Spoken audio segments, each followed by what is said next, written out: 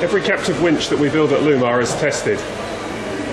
Here you can see a captive winch that we've produced for Pendennis Shipyard. Kevin's going to explain what we're doing with this captive winch today. First we're going to check that the stowage drum and the rope lays correctly on it. Then we're going to check all the manifolds and make sure that all the pressures and flows are correct with the manifolds.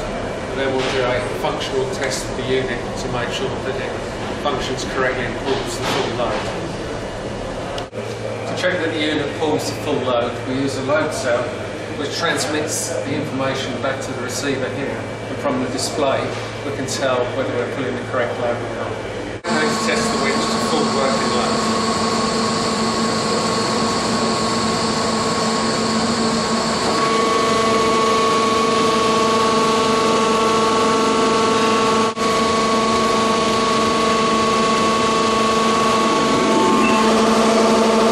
See the winch getting to 9 tons. You can see the captive winch paying out line.